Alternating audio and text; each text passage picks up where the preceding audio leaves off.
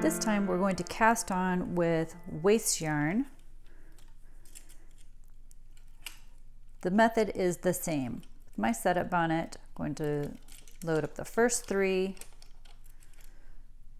needles. This time with my waste yarn, I'm going to drop into the center of the cylinder, down into my setup bonnet, thread my yarn into the yarn feeder and around the first needle that has the split ring.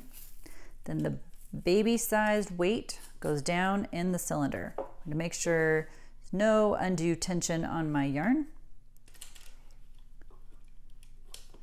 I'm going to add 1 split ring to every other needle, all the way around, making sure the latches are open on the other needles as they go by, the empty needles.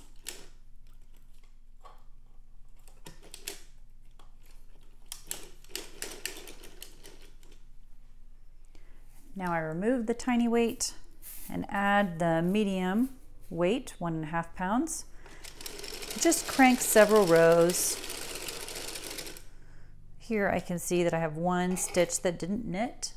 So I'm just going to pick up that yarn and put it in front of the needle.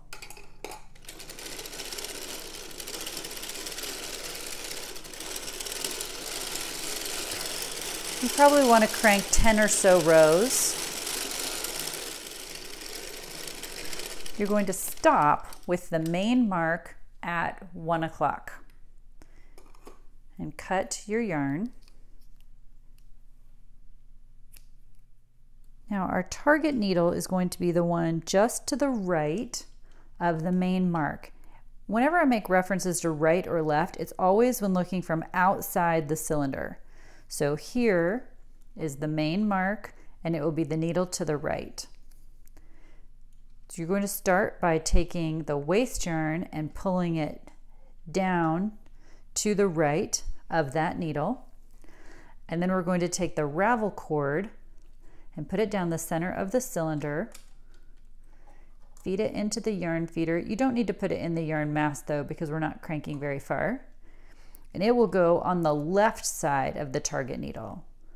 So you'll see the 2 come on either side of that needle, so they're hugging around that needle. I catch the 2 ends in the weighted clip. And now I'm going to crank just half a row until the halfway mark is at 1 o'clock.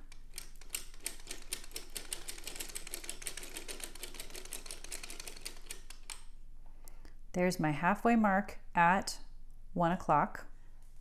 And now we're actually going to add the second ravel cord. So this one, same method, goes down on one side of the needle, and then we're going to put the second ravel cord down on the other side of the needle. Okay. So they're both where they're supposed to be. I add a second clip here. And now, very important, in fact, this is a good general tip, is to always make sure you know what's coming next with this pattern so that you never crank too far. This time, the halfway mark is only going to go until 3 o'clock, and then we're going to stop. So it's just a tiny distance, just like that, and then we stop. Now we lift all the needles in the bottom half of the cylinder between the main mark and the halfway mark. And I'm using my crescent tool to do that. And they just lift straight up and out of work. You want to make sure they're all the way up though, because otherwise that can keep the cylinder from turning. Once you've done that, you can finish cranking the row until the main mark is at 3 o'clock. And now we need to switch to our project yarn, our sock yarn. We're actually going to go ahead and take a minute to tidy up our cylinder. So I'm going to take out the little weighted clips. I'm going to take out my main weight. If fact, there's one more little weighted clip down in there. I'm going to take out everything. We're going to start from scratch. Make sure all those tails are tucked in. Get the ravel cord and pull it down the center. Now we're going to add our sock yarn. And this time we're not going to hug the needle. We're just going to drop it straight into the center of the cylinder, right over the main mark. Now I'm going to take my cable ring, open it up, and attach it at the bottom and pull it all the way up. You always want that to be as centered as possible. Now we're replacing the 1.5 pound weight. Now you're all set up for the toe. Visit us at deanandbean.com and please like and subscribe. Thanks for watching.